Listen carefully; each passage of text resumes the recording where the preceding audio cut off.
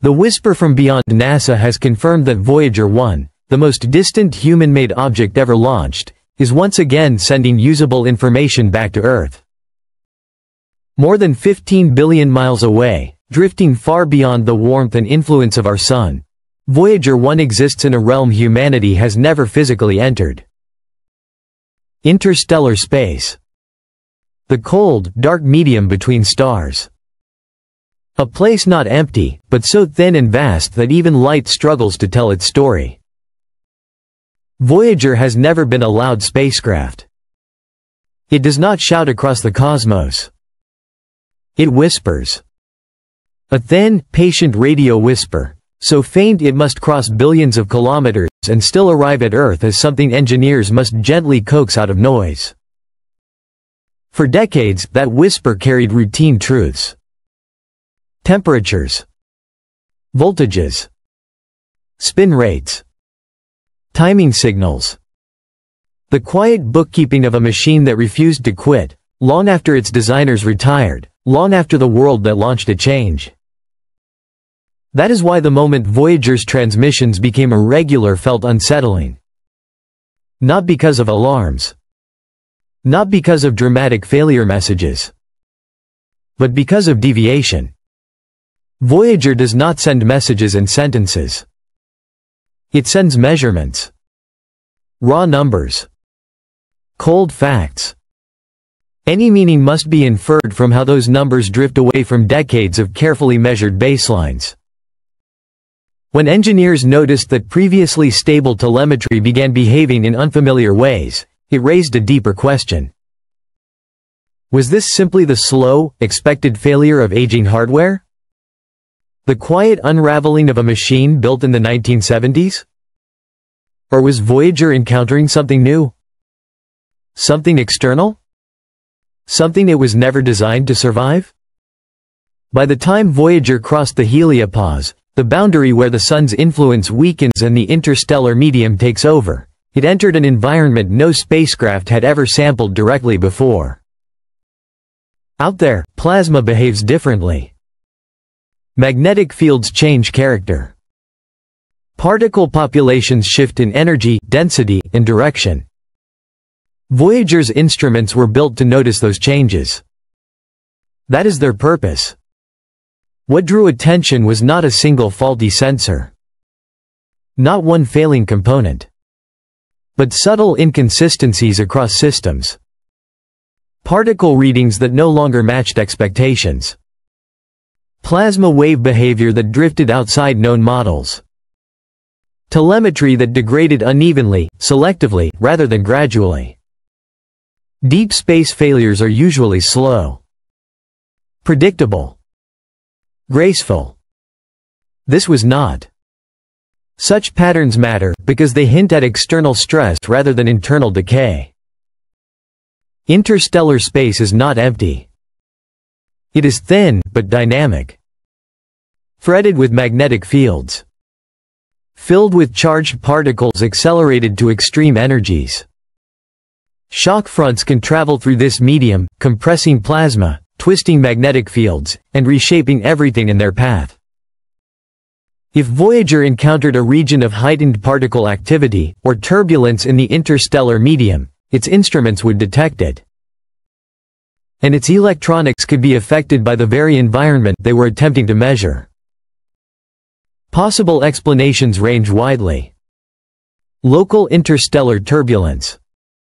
A denser region of gas and dust. Or broader galactic influences pressing inward from beyond our solar neighborhood. Voyager, sitting far beyond the Sun's protective influence, would be the first to notice. And that realization is where the story stops being distant. When deep space reaches home, the implications extend closer to home than most people are prepared to admit. The heliosphere is not just a scientific boundary. It is a system. A vast, invisible structure inflated by the solar wind, stretching far beyond the outer planets, acting as a living buffer between our solar system and the raw environment of the galaxy. It slows. It deflects. It reshapes what would otherwise stream inward unchecked. But it is not permanent. And it is not invulnerable. If conditions outside this boundary change, pressure builds. The shape of the heliosphere responds. It compresses. It distorts. And when that balance shifts, the effects do not remain at the edge. They propagate inward. Silently. Relentlessly. Cosmic radiation does not arrive as fire or light. It arrives as particles. Charged. Energetic. Capable of passing through materials that feel solid to us. Earth's atmosphere protects life on the surface.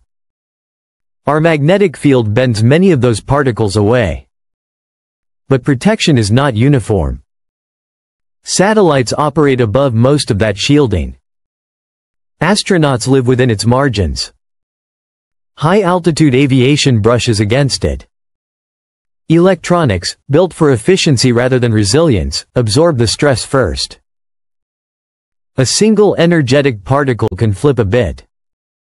Corrupt memory. Trigger a fault.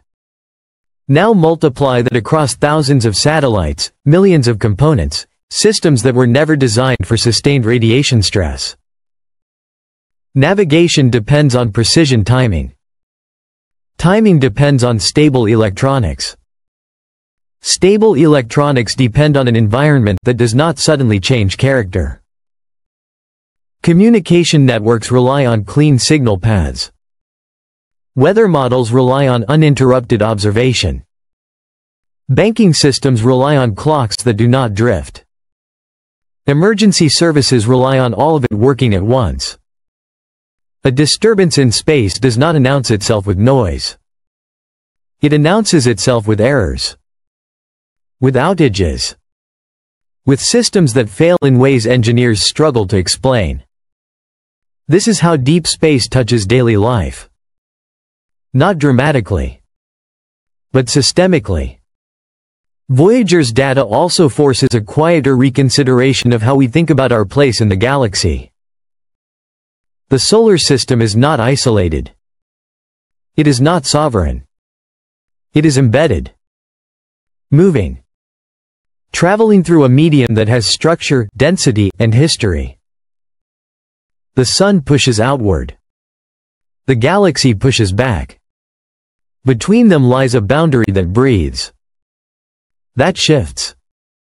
That responds to forces far beyond human control. If Voyager encountered a denser interstellar region, or a changing magnetic environment, it suggests our cosmic neighborhood is not static. It changes on timescales longer than human memory, but short enough to matter to technology. There is something deeply unsettling about realizing that stability is conditional. That the calm we experience may be the product of circumstance, not permanence. Voyager was never designed to warn us. It carries no alarm system. No intent. No awareness. Its longevity is an accident of engineering excellence and good fortune. Yet here it is, decades beyond its planned mission, functioning as an unintended sentinel at the edge of the sun's domain.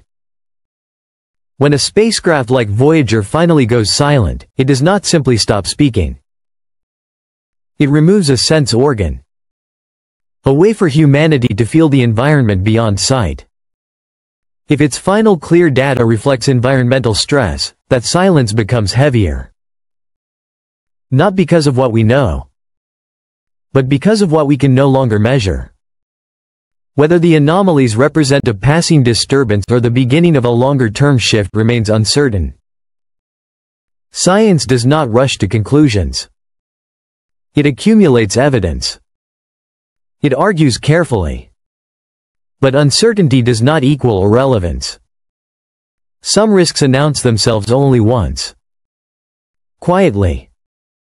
Briefly. Then disappear into the dark. The universe does not need to be violent to be consequential. It does not need intention to exert pressure. Some of the most powerful forces operate without spectacle. Embedded in telemetry. hidden in statistical deviation. Visible only to machines patient enough to listen across billions of miles. Voyager 1 continues its outward drift. Its power diminishing. Its voice fading. But its message intact. Deep space is not a distant abstraction. It is an environment. Dynamic. Active. Capable of reaching inward and shaping conditions on a small, fragile world. And whether we are watching or not, we are part of that system.